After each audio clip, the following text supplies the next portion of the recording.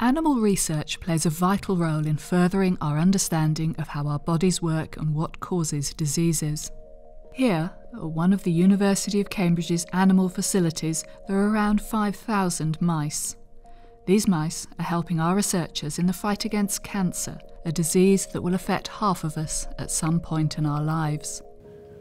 I'm Gerard Evan. I'm a professor of biochemistry, and I'm interested in the molecular basis of cancer, and I've spent all my professional life trying to understand what makes cancers tick. In particular, my laboratory is interested in two rather unpleasant cancers. All cancers are unpleasant, but these are particularly nasty ones. Cancers of the pancreas and cancer of the lung. So cancers are diseases where tissues go wrong, not just cells. So in order to understand how tissues go wrong, we have to have all the cells that are in that deranged tissue and understand how they're all talking to one another and interacting with each other. And the only way that we know of doing that is actually in living tissues as they are. We can't recapitulate that in bottles.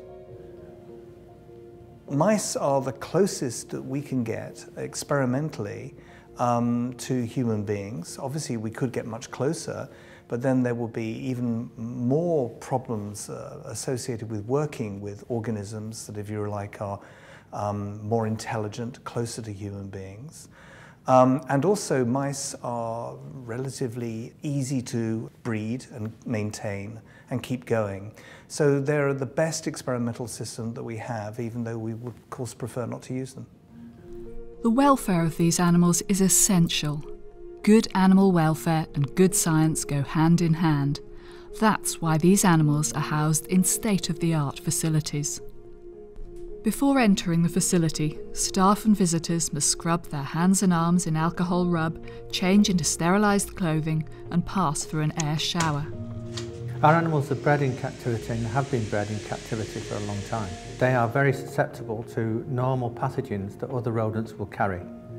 Therefore, we have to keep them in very sterile environments. We have to make sure that people from the outside can't bring those pathogens in and infect the animals that we have. The mice are housed within individually ventilated cages to prevent them spreading or contracting diseases to or from other mice. Each cage is checked once a day to ensure that the mice are healthy and have plenty of food and water.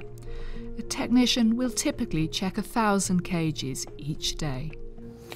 There's only one way to house animals, and that's to house them well, and also to house them in conditions that are conducive to their well-being. Animals that are well looked after means good science. Well, good animal welfare is important for very many reasons. The first is that as a scientist, to be quite practical, you want to have the most reproducible experimental conditions that you can, so that whenever you do a particular type of experiment, you can rely on the data.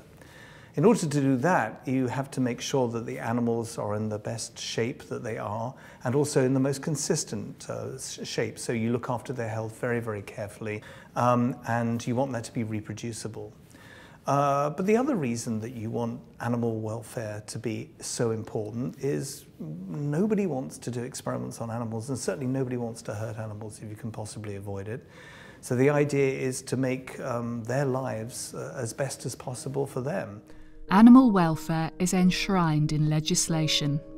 The UK has some of the toughest legislation in the world, enforced by the Home Office, which regulates the use of animals in research under the Animal Scientific Procedures Act.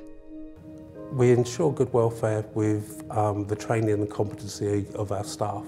One of the things that is very important for us is actually them to be able to recognise animals that are perhaps showing a deviation from their normal behaviour, whether that's due to them about to litter down, or actually parts of their oestrus cycle for mating, or even actually a side effect of some of the experiments we're doing.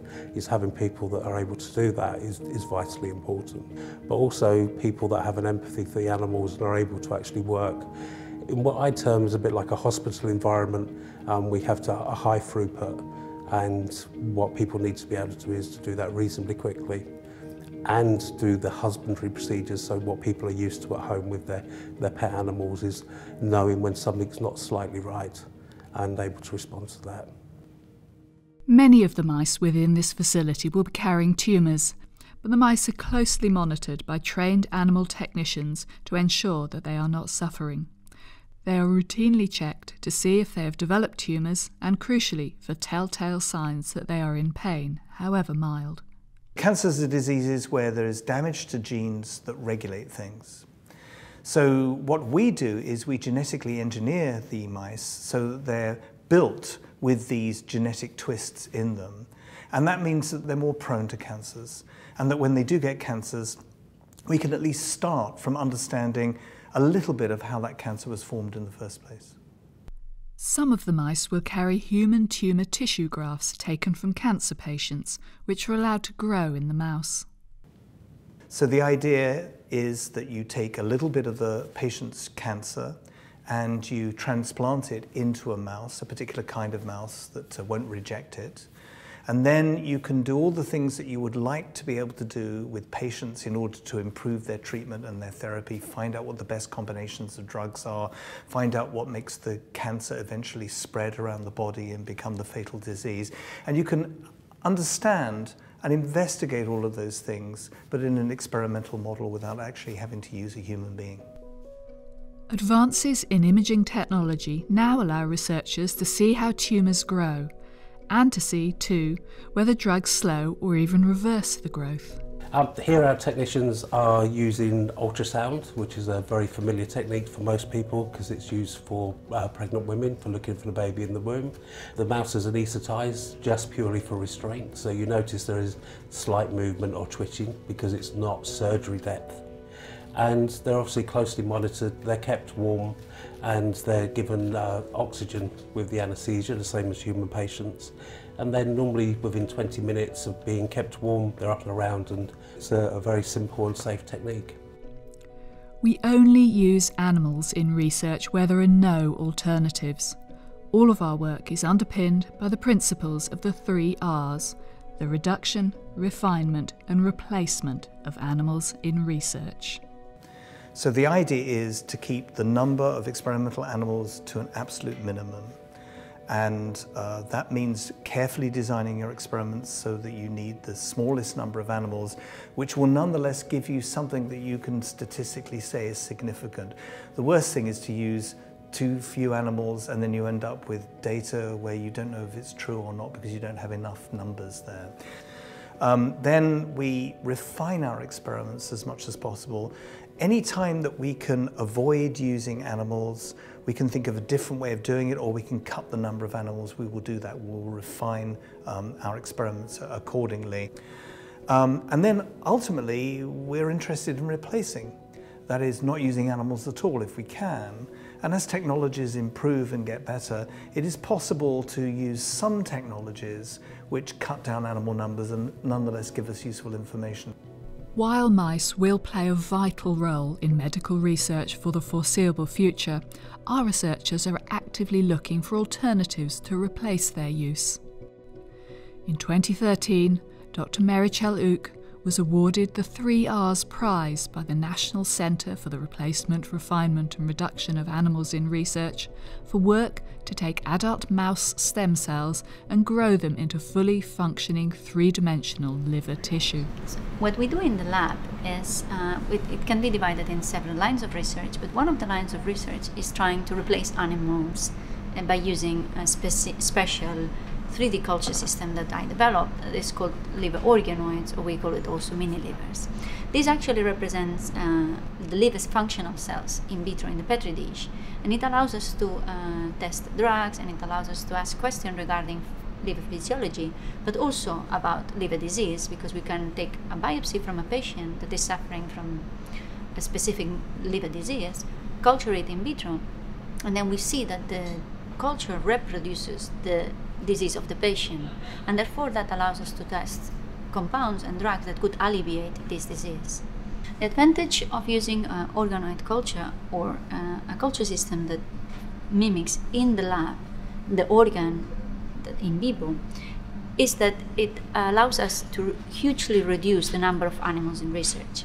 As an example, if we want to test one drug, we need 50 animals. If we want to test 1,000 drugs, we need 50,000 animals. However, if we use a culture system with one single biopsy from one patient, we can test all these 1,000 drugs and then define which are the best candidates for this specific disease, and then test this one on the animals. But then instead of 50,000, we will only be using 50 or 100 animals, because we will only be testing 1 or 2 drugs. So it is a huge advantage.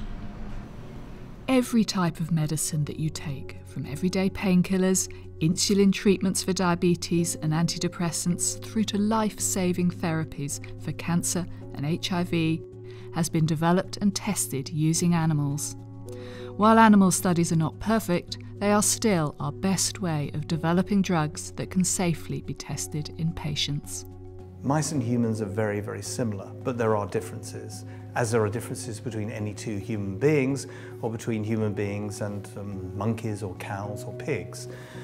The important point is to not assume that everything you find in a mouse is going to apply to a human, but you can assume that the kinds of things you find going on in a mouse are going to be very closely related to the kind of things that go on in humans, because the structure of tissues and the way the tissues and the body and the physiology works is really very, very similar. But in the end, you have to check things out in human beings.